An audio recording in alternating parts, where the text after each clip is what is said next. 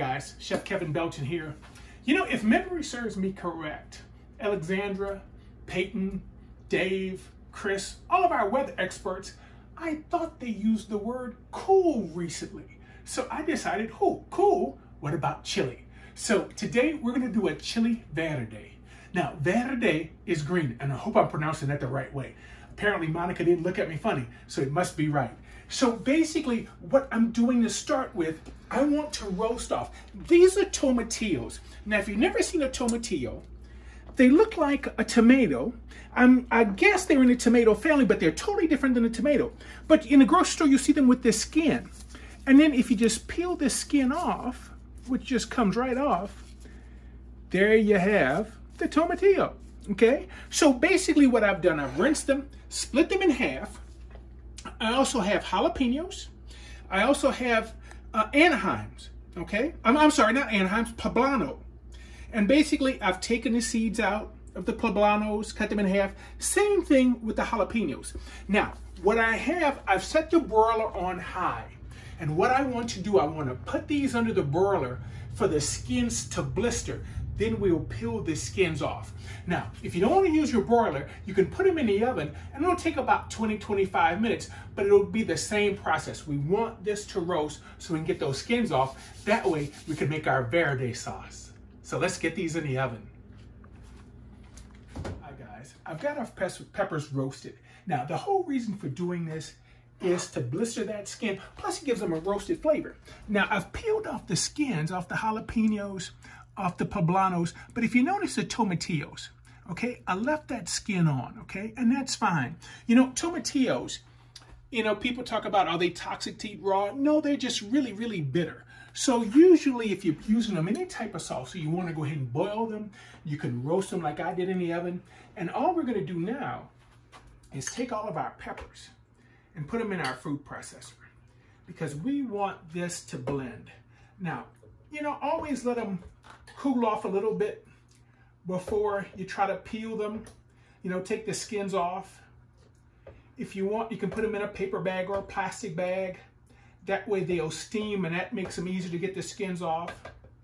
So here I had about 2 pounds of tomatillos. I had a couple of poblanos. I did 3 jalapenos. And of course, you know, it depends on your taste and how spicy you want it, how much do you use, okay? We put some of the jalapenos in now for the salsa, but we could also put some of those jalapenos in, you know, fresh when we're cooking the chili. So let's go ahead and get this on high. We want this to get nice and smooth.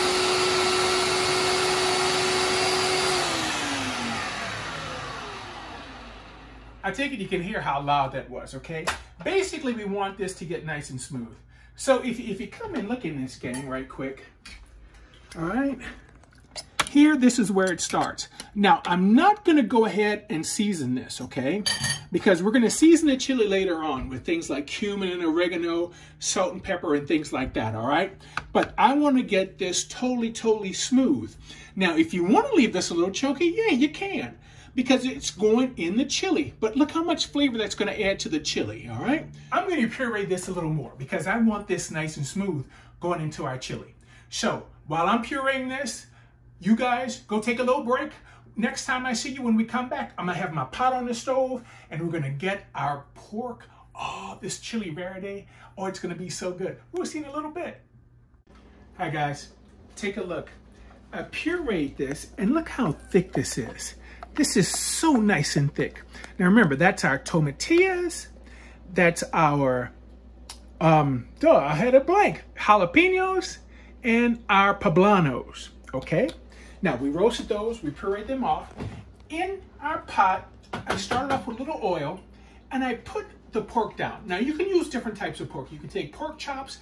I took a section of pork loin, cut it in sections, then I cubed it. Now, when I got the pan hot, I put the oil in, and I threw the pork in, and I let it sit so one side could brown off. So now that that side is browned off, let's start seasoning this. Here I have chili powder and cumin. So we'll get a little chili powder, a little cumin in. Now, normally you use salt and pepper, but you know, Louisiana cooking, I have to go with a little bit of Creole seasoning in here. We could do a little pinch of salt. Let's do a little fresh cracked black pepper. And here I have a nice onion that I've just chopped up. Now, we want to saute this down. You know, this is one of these dishes that's going to cook for a long time. So you can saute your onions down for a while if you want. I like to just go ahead, get everything stirred in, and kind of keep going. Now, when you first put that pork in your pan, remember, the goal is to try and get it browned off. What's going to happen is, and I know you're going to want to stir it, but resist the urge to stir it. Leave it sit on the bottom so that pork can create a crust, okay? Because once it creates that crust, the moisture is going to start coming out of that pork.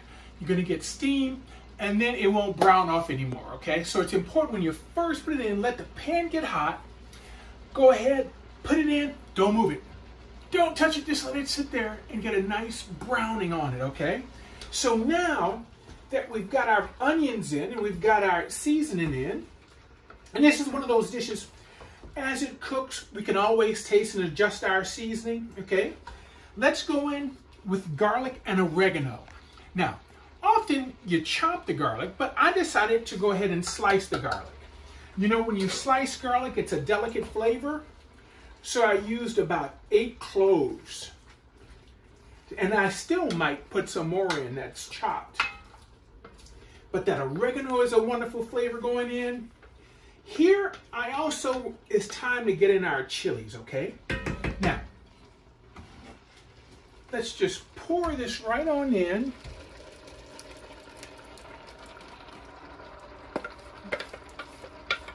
Making sure you get all of it out. You know, that's what's nice when you roast them. It gives everything a nice roasted flavor. Now, just like most cooking, when I always talk about cooking to your taste, this is where you can cook to your taste, okay? We're gonna get in a little chicken stock. So I'm gonna start off with just about a half a cup of stock. All right? And I can add more if we want, but remember, the more stock, the looser the chili. The thicker the chili, the less stock you use. So I might go ahead and add that in, because now I'm gonna bring this to a boil, and then I'm gonna turn it down and let it simmer. And I'm gonna let this simmer for at least 2 hours. So we'll see in a little bit, and I'll show you how this pork is gonna get nice and tender. We'll see in a minute. Hi guys, our chili has really cooked down. You can see how this is cooked down and gotten really, really, really thick. And our pork is nice and tender. Now there's a couple things we're gonna do to finish this off. Let's put in some cilantro. Let's also put in some lime juice. This is just a little freezer squeeze of fresh lime. That, you know, lime always brightens things up. That little acid in it. Here, let's get another one. I'll just use a whole lime. Get this in. Now, remember earlier we were talking about how thick or thin do you want your chili? Well, I let this cook down and it's really nice and thick. So let's just stir that lime in. Get that cilantro stirred in. And this is also when you can taste it. And if you want to make any adjustments with salt and things like that, you can do that now. Or, like always, you can put a little hot sauce on the table, and you can always add something and let people salt it or add hot sauce to it on the table. But let's ladle this in the bowl. Now, some folks will serve this over rice. But no, we're just going to do it straight up. I'm not going to do it over rice.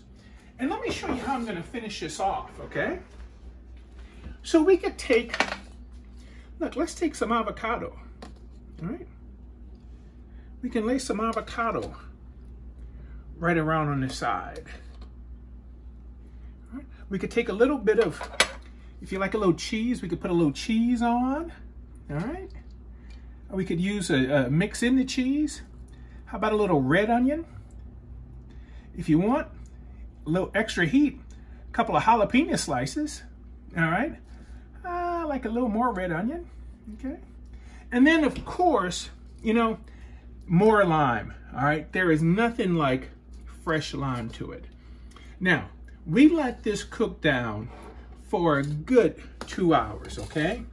I had the lid off. I didn't keep the lid on. If you want to put the lid on it, you can.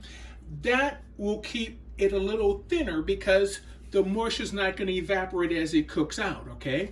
Now, remember, I started this off with a pork loin, and I just cut it and then cut it into cubes, okay? But if you want to do this with a pork chop, if you want, you could actually take that whole pork loin. That's going to take longer to cook. But if you sear off the whole pork loin in the pan, then put in the onions and throw in your roasted tomatillos and peppers and let that cook down, you could slip that in the oven and eventually that whole pork loin will shred, okay? Now it's gonna take a little longer in the oven, but it'll totally shred apart, and that way you can have a shredded chili if you like, all right?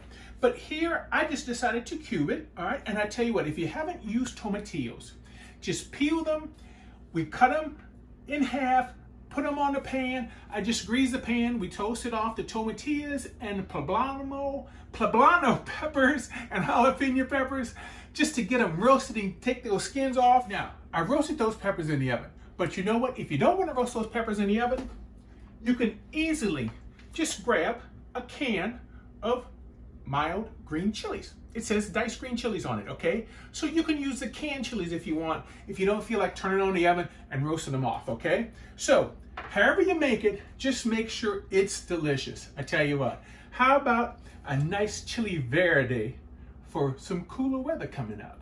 So I hope you enjoyed this recipe. Thank you for cooking with me.